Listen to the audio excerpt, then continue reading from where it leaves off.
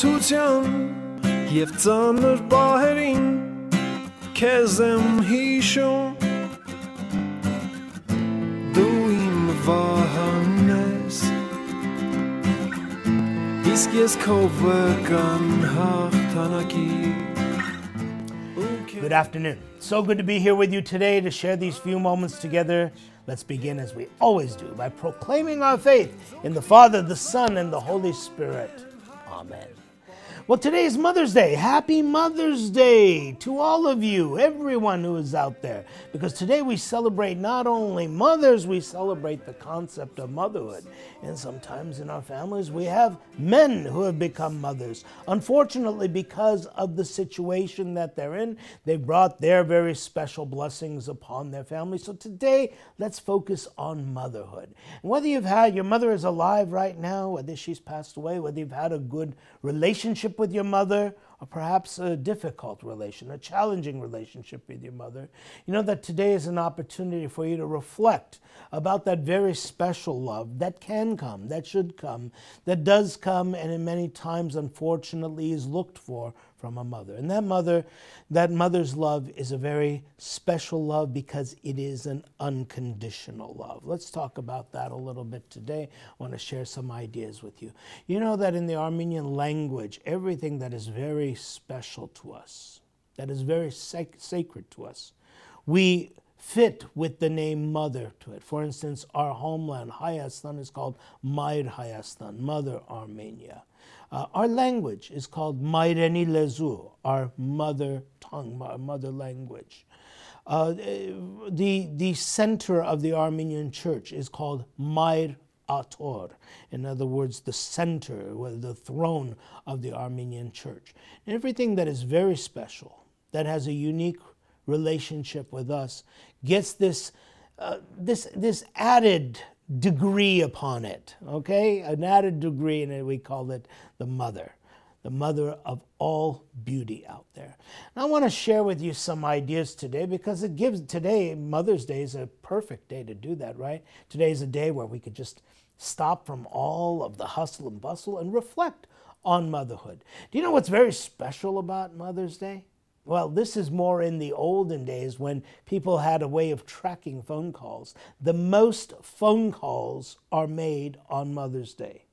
AT&T sent out this beautiful statistic that the most phone calls are made today on Mother's Day. That's nice. People calling up their mothers, saying Happy Mother's Day.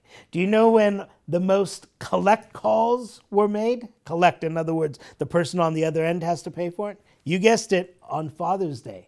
Now, today I know there's not too many collect calls being made, but it's a truth, okay? Somehow fathers get the other end of it. But that's what I want to talk to you also about today. It's not about mothers. It's not about fathers. It's about parenting. It's about loving. It's about cherishing. It's about honoring that concept of sacrificial love. When we are baptized in the Armenian Church, there are selections that are read from Holy Scripture. And one of the selections that is written comes to us from the book of Galatians. And in the book of Galatians, St. Paul, the author of this book, is talking about what we become when we put on the armor of Christ, what we become when we are baptized, when we become a new person in Jesus Christ. And he goes, let me share this with you. He says, before faith came, we were confined under the law, kept under restraint until faith should be revealed, so that the law was our custodian until Christ came, that we might be justified by faith. But now that faith has come, we are no longer under a custodian. For in Christ Jesus, you are all children of God. For as many of you as were baptized in Christ have put on Christ. Now listen to this. There is neither Jew nor Greek. There is neither slave nor free. There is neither male nor female. For you are all one in Christ Jesus. There is neither male nor female. We are all children of Christ. We are all children of God. How beautiful is that? And I offer this today, especially on Mother's Day, because we have an opportunity today to think of ourselves as children of God, to think of ourselves in the role of mother as well as father, in other words, as parent, for not only our children, but for all of responsibility, for all of the world. And I want you to think about it in these terms. God gives us life. God gives us this very sacred gift.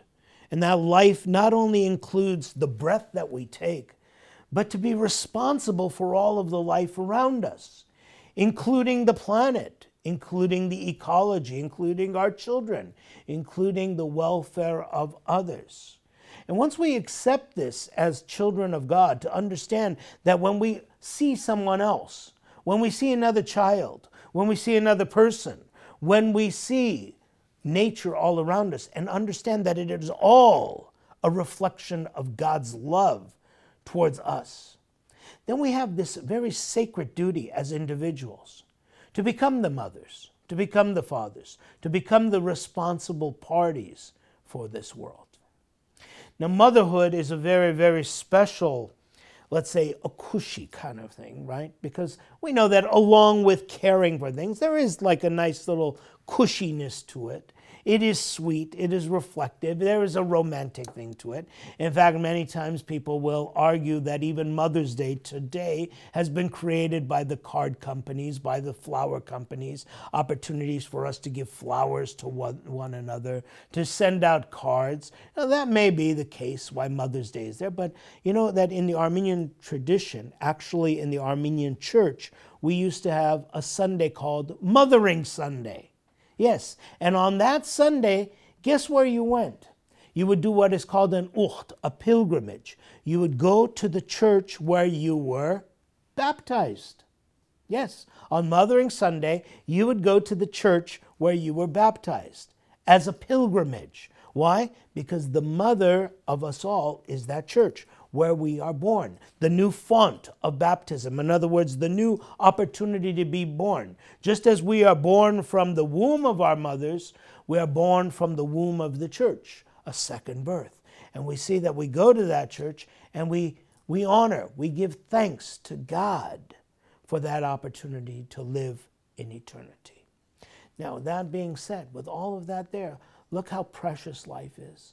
And look what we need to do as children of God, how we need to reach out, how we need to experience, not just with words, but with our actions, to be out there helping people, loving people, caring for people, but most importantly, having that respect for one another.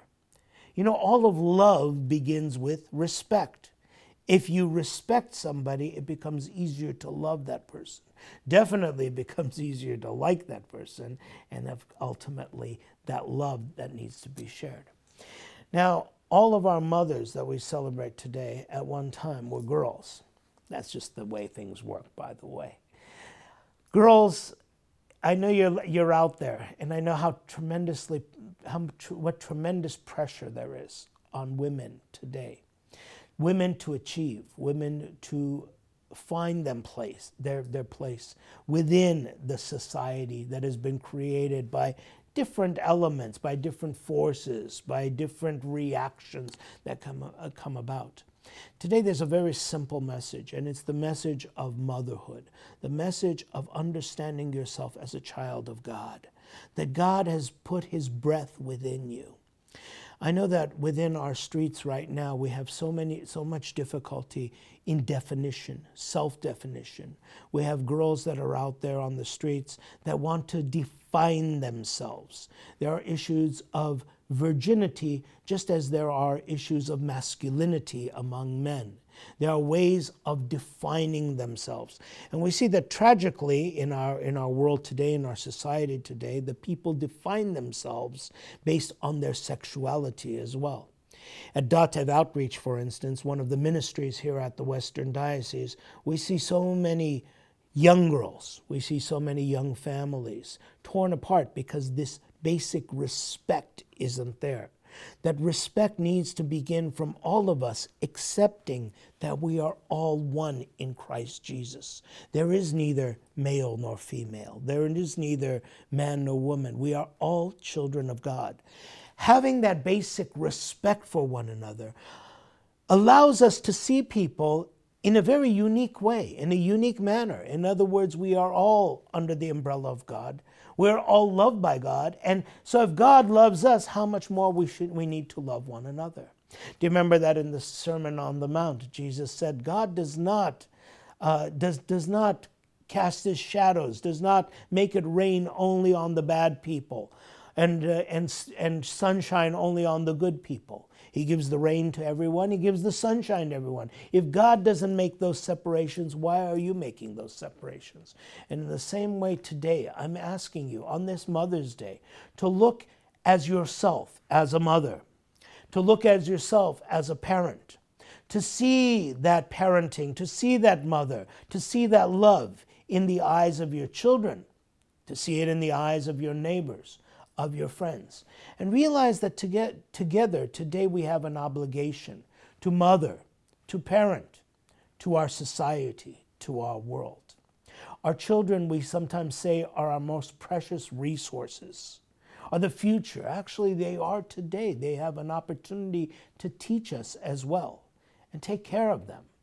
So I appeal to you today on this Mother's Day to become a true reflection of God's love in your life, in your family's life, in your community's life, by being the best that you can be, by taking God's love and manifesting it in the things that you do.